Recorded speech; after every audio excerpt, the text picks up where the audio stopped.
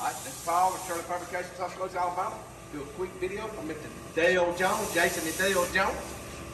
They bought a 30 by 85 cooker. It is this cooker will be used for numerous things. He caters a lot, does a lot of catering. This cooker will also be used to further the kingdom of God. He is a pastor, or I say a pastor. Jason does a ministry thing. He goes out and does a street ministry. So this will be used a lot for that. It'll be used for a lot of other things. He asked me would I pray on this cooker. I have done that. I did it for Craig Fraser, his cooker, and he's done tons of stuff with his, like with youth and everything else. So Jason asked me to pray over his cooker. I did. And and I wish it well. I really, really do. I hope he does great things with it. But this is a 30 by 85. This cooker here has been super elevated, which an elevated cooker is 26 inches tall, has 3 grates. This has been super elevated to go to 32 inches tall with 4 grates, 4 full grates. We do four grates in a 26 tall cooker. It's just the last grate doesn't have as much room in it. But this cooker here, it'll fit butts on every shelf. So I'll go ahead and show you that right quick. You can see, you can go ahead and open it on up, play on up.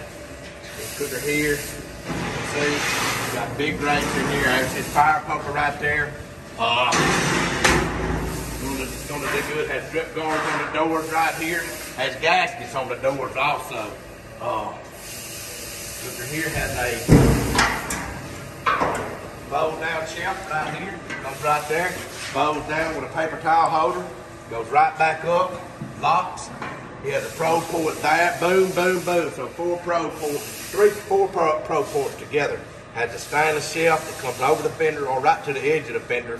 Has a big black splash, that way any residual comes right down here, you just wipe it off and get rid of it. Has the dual damper system that we developed. One from the main chamber in, this one here goes from the firebox in. This is a 1/2 inch firebox, heavy duty firebox. Has a elevated warmer, which has 4 grates.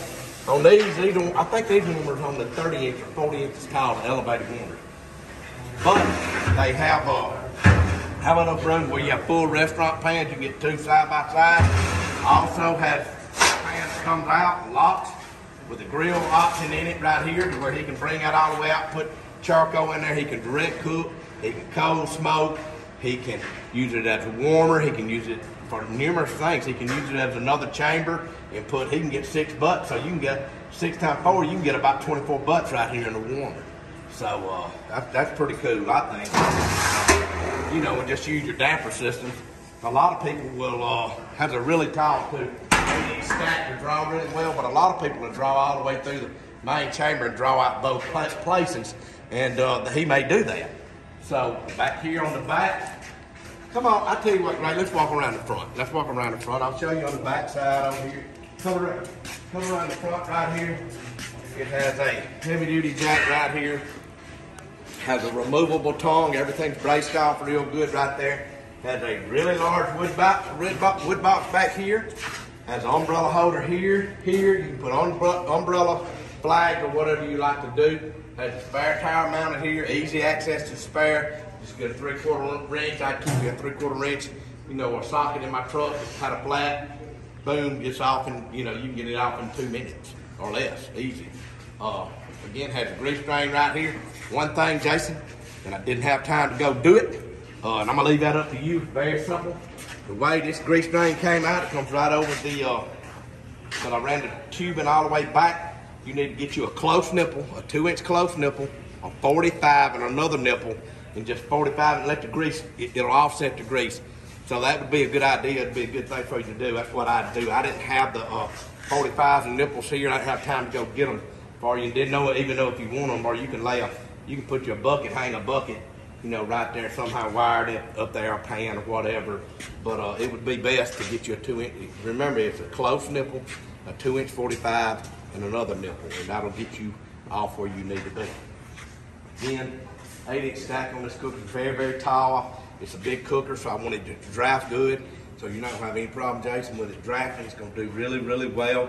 Shane Ard has a cooker similar to this, and he'll tell you he loves it end to end. Everything's just even, man. It's great. So we feel like we have the reverse flow cooker market. We feel like we are one of the top, the leaders actually in the market. We are. I don't feel like it. We are. No doubt about it. As you can see, we have tons of cookers fixing to leave back there now. We're doing a lot of vertical cookers. Doing some vertical cookers. They're uninsulated, but they're really great cookers. Got 36 going on. Tyler's getting into the Santa Maria thing. It'll be starting here before long when he goes to the new shop. I know the lighting is hooked up at the new shop and all that. So if people ask, I know the lights are hooked up, getting closer and closer to moving. Once he moves in, there'll be a lot of change going on. But again, thank y'all for your business. Thank you, Jason. You know, you were patient with me. I hope I was patient with you. Got you something I think is going to suit your needs really, really well. Again, like I said, a big stainless shelf, great for cleanup. Everybody knows steel prices have gone extremely high, unreal, unprecedented. Anything like I've ever seen in my life. But anyway, there's no Tyler Hicks doing the video, so he's getting all out of whack. I'm gonna get through this video. Thank you, Jason, for your business. We're out of here.